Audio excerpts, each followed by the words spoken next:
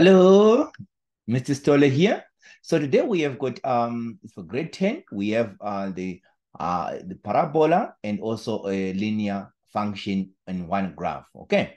Now on one set of axes. Okay. Now what we have here that we have got the parabola, it's x squared, negative x squared plus 4.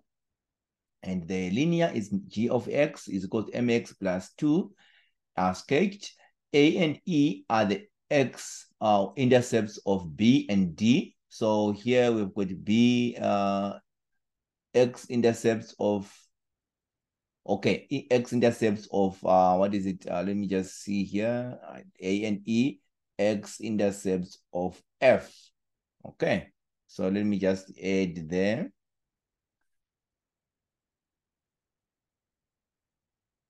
Okay, of f of x. Okay, then here B and D are y-intercepts of f and g. So B and D are your y-intercepts of f and g respectively. F and G intersects at A and C. So you see that they intersect A and C. Now, the first question is saying, determine the coordinates of B and D. Now, B and D, now I just want to rewrite the equations here. So we've got f of x is equal to negative x squared plus 4, okay? And here it's going to be g of x is equal to mx plus 2. So what are these 4 and 2? What we know is that this 4 is the what you call a vertical shift. And we expect to see this as also the y-intercept. So this is y-intercept. And your 2 also is the same thing here. It's also your y-intercept. So that's how you pick up these values. So what is it that we're saying here? B, we are saying it's going to be equal to 0 and 4. Okay. And then here for D, it's going to be 0 and 2. Okay. So that's what we're talking about then. We just pick them from the graph. We know that from the general equation, which is equals to f of x is equals to ax squared plus q. This q is our y-intercept, okay? So that's what we need to know. Now, let's go on to the next question here. Write down the range of f. Now, when we talk of range here, range is set of y values, okay? Set of y values occupied or that can be approached by, that can be touched also by graph of, graph of f. So graph of f is this hyperbola. So we are saying the set of y values that can be approached by this graph are actually below 4. So any value below 4 are going to be approached, but anything above 4 cannot be approached by this graph that we are seeing here. So here in this case here, the range is going to be equal to y less than 4. So it's actually y less than or equal to, because it's starting from 4 going down, okay? Then let's move on to the next one. Determine the length of AE. Length of AE, we've got A to E. But how do you get AE? How do you get AE? What you can do here, the quickest method to do this one here is that we can find we can see the equation that we have here. We find the x-intercepts of our f. So x-intercepts of f, how do you get x-intercepts of f? X-intercept is when y equal to 0. So what we expect is we'll say 0 is going to be equals to negative x squared plus 4. We take the negative there. It's going to be x squared is equals to 4. Then x is going to be equals to plus minus root 4. So here it means that x is going to be equals to negative 2 or x is equals to 2. So what we see here is that this here is going to be negative 2, 0, and here is actually 2 and 0. Okay, so now we're saying what is it? The length of AE. Length of AE is only change in x, change in the x. So it means that the length here, So the length here is going to be equals to 2 minus 2. What do we get? We get 4 units. Okay, so that's what is our answer there. So it's 4 units. So here, what about the calculate the value of m? M is the gradient. M is the gradient. So here is a gradient.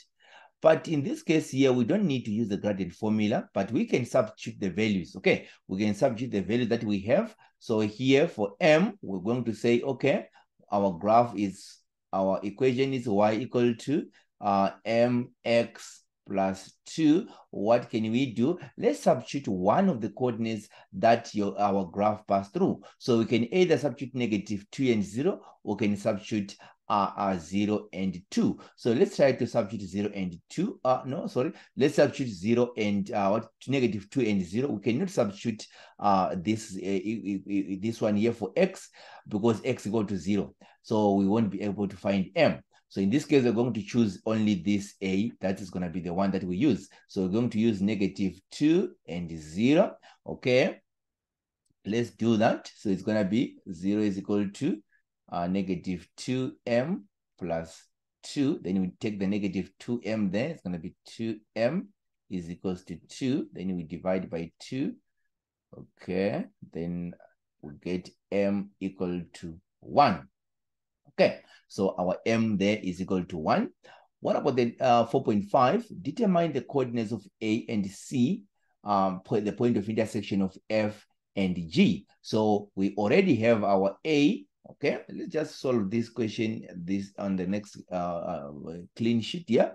Now here we have got so the graph of, okay, so now we have the equation. Now we have the equation of F. So F is equals to -x squared plus 4, and g of x is equals to x plus 2, since our m is equals to 1. Now, by equating these two graphs, we are able to find the point of intersection. So you equate the two equations to find the point of intersections. You equate the two equations. It's going to be x squared plus 4 is equals to x plus 2. Then we take this side. It's going to be -x squared minus x, what is it? Plus 4 minus 2, which is going to be equal to 0. So here in this case, it's going to be -x squared minus x, what is called plus 2 equal to 0. Okay, so in this case here, we can multiply by negative throughout. So in this case, it's going to be factor out negative. It's going to be -x squared plus x minus 2 equals to 0. Then let's try to find the factors there that we can have. Okay, so the factors there is x. We have got x here. The factor that we have here are 1 and -1. It's going to be -1 and 2. Okay, so those are the two factors that we have equal to 0. So in this case here, we are saying x is going to be equals to 1, or x is equal to -2. So this here is actually our a. So our a is -2 here and 0. We already found that one. But what about the 1 here? We come here and substitute in the graph here, in n of the graph. So let's see here, g of x is going to be equals to 1 plus 2, which is going to give us 3. So in this case here, our c is actually 1 and 3. That's the 2 points that we have there. Okay, there we have also. Now, the last question here is saying, if kx is equal to g negative x, so what is it that we are seeing here? Kx is equals to g negative x. So this here, like functional notations, where we are substituting for negative in our g of x. So here, g of x, so it means that, let me just see here, our kx is going to be equals to negative x plus 2, because where there is x, we are substituting a negative x. So in this case, that's going to be negative. So in this case, what it means that this graph here is going to pass through what is it? Through D, and also pass through what we call E. So in this case here, we are having an a straight line again here that is like that, okay? And now the question now comes and say, determine the values of x such that f of x is greater than or equal to g of x. So we are saying f of x, this graph here, is greater than this g of x, or equal to what is it? Equal to what we call kx. So here we are going to say this means that from this point here to this point here, our f of x is above g of x. That's what we see here. So we can see that our f of x is above g of x. Okay, so from this point here going forward there, we see that f of x is below g of x, and also here we see that f of x is below g of kx. Now we are going to find what is the value here. Now we need now to bring in the symmetry, because remember this one here is actually symmetrical here along x equal to 0. So it means that this value here and this coordinate here is actually just a reflection on the, what is it, along the y-axis. So what we're going to see is that this point here, we don't know this point, but this point here is going to be equal to what is it, c, and c here is going to be just -1. So there's going to be change of x only, but the 3 will remain the same. Then this point here, we already found it, which is equal to 2 and 0. Okay, so in this case here, where is the graph above what we call a kx? So coordinates, the points where this is greater than or equal to kx, from this point here. So is this region that we're talking about here.